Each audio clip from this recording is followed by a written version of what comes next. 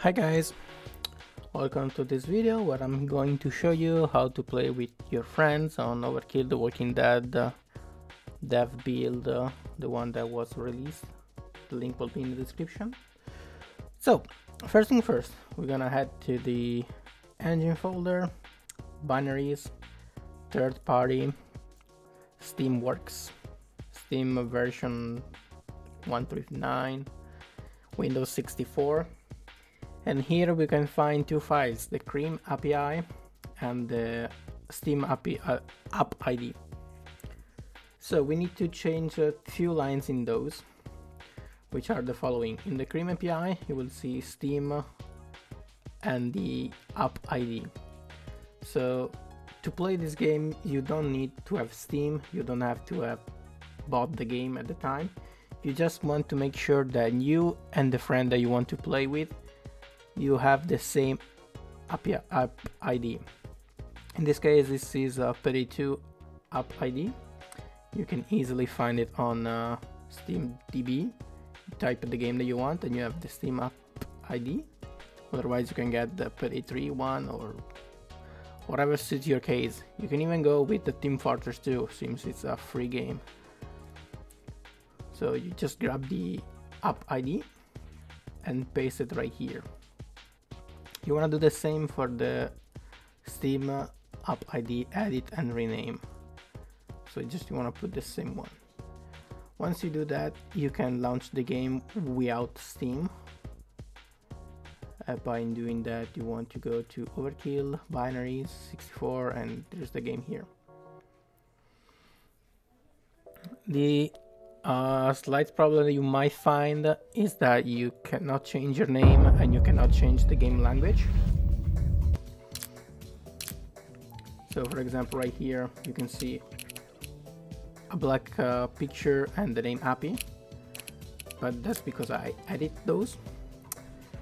And to edit those, you want to go over to the app data folder and then go back to the local. You want to find this beautiful folder right here. Let me check. I think it was in roaming. It's Goldberg Steam Emulator Saves, and you have the account name. You can change the name of the account. For example, player 1. Once you save it, you can here change the language and use Steam ID if you want to use your save file. If you bought the game before, you can just change this line to your user Steam ID. It's also available publicly, basically. Once you do that, you can go back to the game. In this case, it will be over here, binaries, content, open the game, and the name of your character will be changed to whatever you choose to.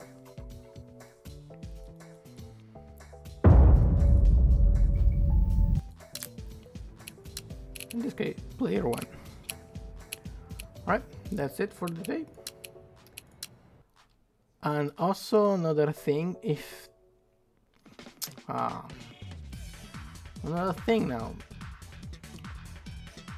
I almost forgot. You need to be on the same network, and for that I will highly recommend to use Radmin VPN. It's kind of like Hamachi in the old days. You remember using Hamachi with Minecraft? You just make a room, you add the people that you want to the room, and then will be like you're on the same LAN, and therefore you be able to connect. And to do that, you install Radmin, you create a network, or you can actually join a network. I don't know if there is one for Overkill The Walking Dead. No, but I could make one. Or some people could make one, but you can just join one of these and you're basically on the same network for the PC. And once you do that, I think you'll be able to play together. Alright, that's it. Bye.